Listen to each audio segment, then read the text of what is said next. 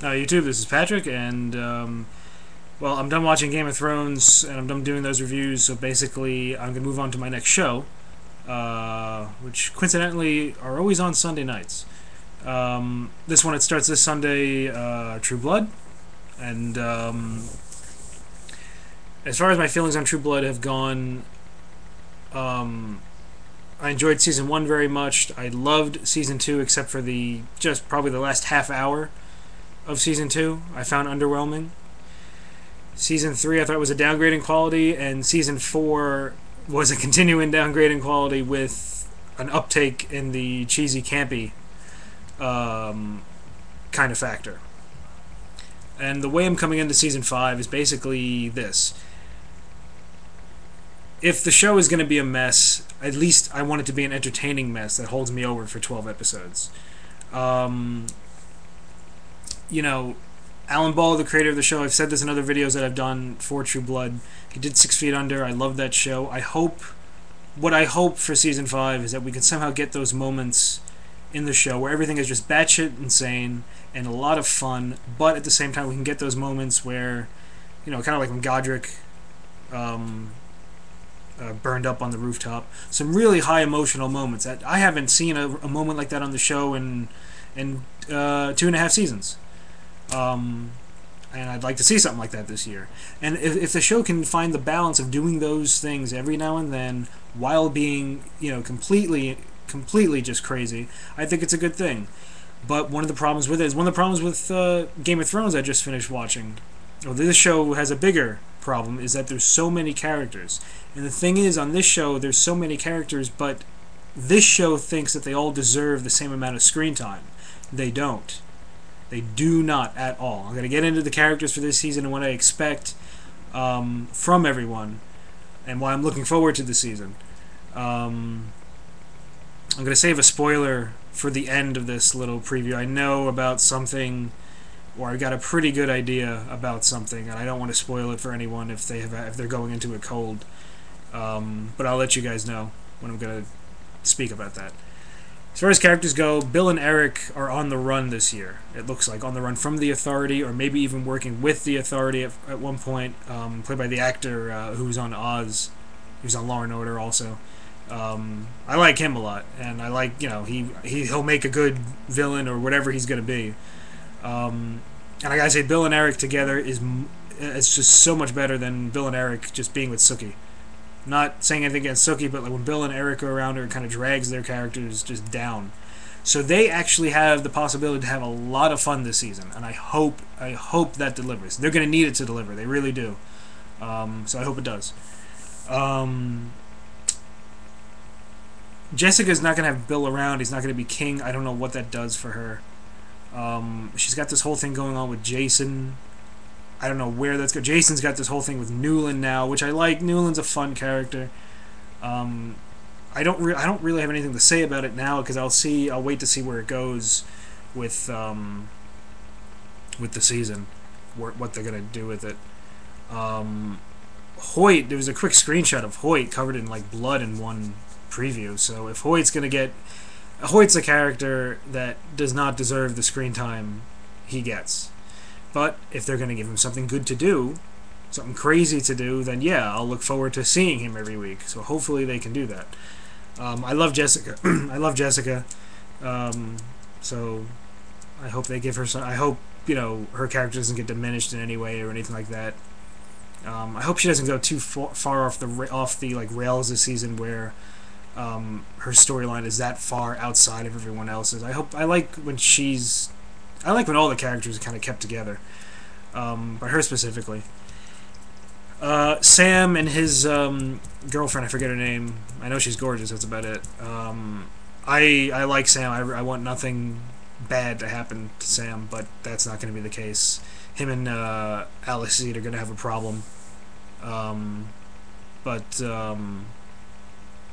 Yeah, I don't know I'm not that interested in that storyline, but again, we'll see where they go with it. So, yeah. Terry and Arlene, again, why are Terry and Arlene getting their own storyline? As if their storyline last season with the baby possession thing worked.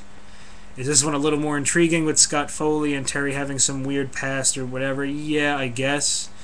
But, you know, I'm going to reserve judgment, but I'm going to pounce on this one quickly if it sucks right away. I got to say that. The wild card and everything is Russell, who we know is coming back. We don't know how they're going to use him yet. I assume he's going to be kind of off-season, not going to come back right away, and when he does come back, he's going to not be like a formidable force right away. Probably by the end of the season he will be, but I have a feeling it's going to be like a slow burn for him where he's going to come back and it's just going to take the entire season for him to really get to the point where he's going to be able to challenge everybody. They have to do that, otherwise it's just a 3,000-year-old vampire on the loose. You know, they can't just have him doing that all season because it will be like, why doesn't he just kill Sookie right away or whatever? So maybe they'll surprise me or not, but I'm looking forward to him coming back. Okay, Sookie looks like he's going to get past Aliseed this season. It was Bill for the first 3 seasons, then Eric last season, and now it'll be Aliseed's turn, I guess, this time. Yeah, okay. Basically, the thing is, with everyone gone, what is Sookie going to be dealing with in Bon-Ton? Is the fairy stuff going to come in? If it does, how is it going to come in? I don't know what Andy was doing last season with that. I just remember that just now. Another character we don't need to see all season, but I'm sure we will. I don't mean to sound negative about the show. I want the show to be, you know, just brilliant week in and week out. I just think they have a lot of problems that aren't going to be fixed from what I can tell. But anyway, as far as this is the spoiler thing, so if you don't want to know anything, there's something that's obviously, not that it's leaked, but it's pretty obvious if you've seen the promotions and everything like that, or even the preview. Okay, so stop watching this. Stop if you don't want to know anything. It relates to a certain character from last season, so don't. Okay. Tara was apparently shot in the head last season. Looked like she was dead. Yeah, she's not dead. She's on all the posters. Sookie and Lafayette. I forgot about Lafayette. Sookie and Lafayette are burying someone in the promo. That's clearly Tara being buried. They don't look that upset, like that distraught that she's dead, which means that she's being turned into a vampire. And there's a screenshot of Pam in, I think, the preview in Sookie's house. So I'm sure Eric commands Pam to go over there and do something, and Pam becomes a maker. We're supposed to hear about Pam's past this season, so I'm sure they're going to do showing how Pam was made and then Pam making someone and all that. But yeah, so now Tara's a character that a lot of people hate. She's, again, someone like anyone on this show that if she has something fun to do, like being a vampire, it might be worth it. I actually think Tara's going to have a good season. I'm annoyed that she's not dead, just for the fact that I think it loses so much from Season 4, but Season 4 was such a mess anyway. But I'm not going to come into this, wanting the show to be terrible. Why would you watch then? So I hope all these things succeed. I hope the Tara thing is great. I hope her I hope she's not just moping. That's the thing. She's been moping for 4 seasons. I hope she embraces everything and becomes a completely different character or something like that. And her, dynamic with Pam and then with Sookie and Lafayette and all this shit. Yeah.